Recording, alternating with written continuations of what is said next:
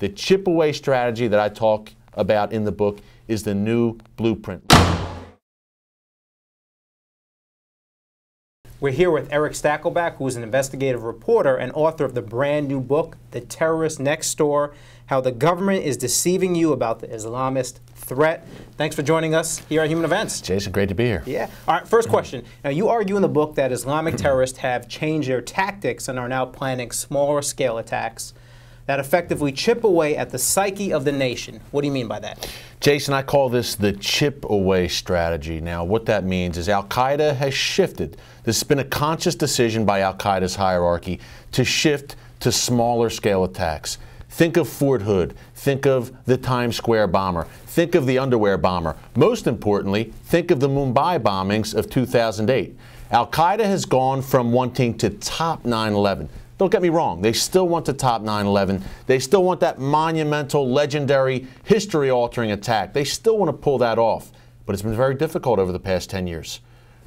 Combination of great law enforcement and intelligence work, a little bit of luck, and a lack of funds. Al-Qaeda's funding sources in many cases have dried up. So that has made them, that has compelled them, it's forced them to shift their tactics to smaller scale attacks. Mumbai is the blueprint now. Fort Hood is the blueprint now. Cheap, easy to carry out, doesn't take a great deal of planning, doesn't even take an overseas connection. It doesn't take a brain surgeon to walk into a shopping mall, yell Allahu Akbar, and start firing. Nidal Hassan at Fort Hood killed 13 American troops, dominated headlines for weeks and weeks, really damaged, I think, the psyche of the American people. I call it the chip away strategy, Jason, because it will chip away. If you have a sustained period where you have one after the other, a Mumbai-style attack in a mid-sized American city, Fort Hood-style attacks, something like the Times Square bomber last year. If you have a sustained period, maybe a shopping mall, maybe a bus, something like Israel sees on a daily basis, if you transfer that to American soil, you chip away at us economically and psychologically. It doesn't have the history-altering qualities of a 9/11, which, by the way, every day Al-Qaeda and their cohorts are still planning. But in the meantime, while Al-Qaeda bides its time, while it plans, while it plots, while it gets its ducks in a row to pull off the next 9/11 style attack, this chip away strategy that I talk about in the book is a very, very effective strategy for Al-Qaeda. And Jason, it's interesting because right after 9/11, how do you top 9/11? How do you top the greatest terrorist attack in world history? How do you top that? So Al-Qaeda after 9/11 said, we can't settle for anything less on American soil. The next attack has to involve airplanes once again, maybe WMDs, maybe a dirty bomb. It has to be massive, has to change history like 9/11 did. But they soon learned, by about 2003, 2004, they learned that that wasn't going to be easy to do. So over the past few years, where at first they poo-pooed this whole chip away strategy, there was actually a plot in 2003, Jason, to release cyanide gas on the New York City subway system. Ayman al-Zawahiri, Al-Qaeda's #2, actually ixnayed that attack. Said, nope, not big enough. That's good for London, it's good for Madrid, but we set the bar so high in America, it has to be bigger. I can tell you, in 2011, Al-Qaeda would not have vetoed that attack. They would have carried it out.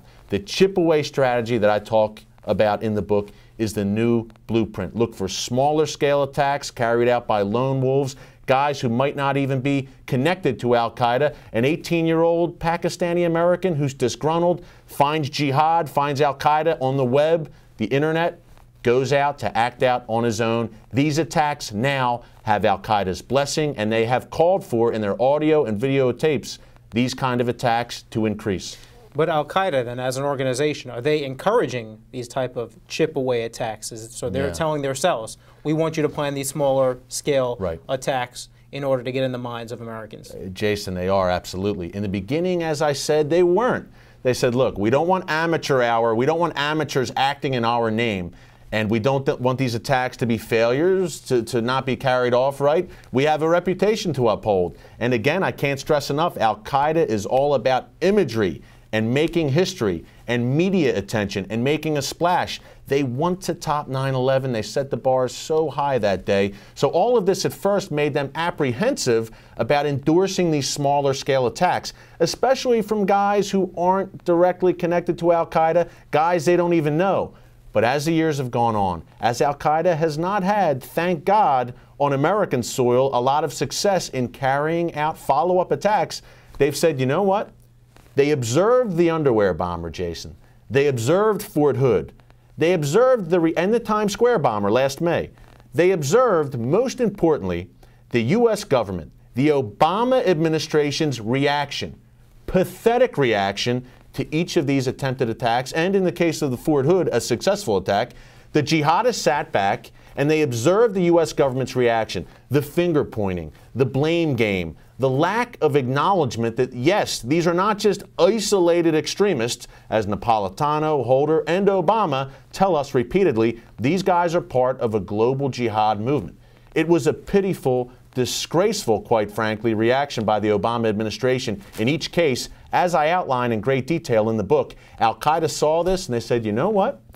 Even if these attacks aren't successful, even if these smaller scale attacks are not a success, they are still a success in another sense, in that they cause complete embarrassment for the U.S. government. It shows the weakness of the U.S. government to the jihadists, and it creates economic, psychological damage. So you know what? Let's run with it.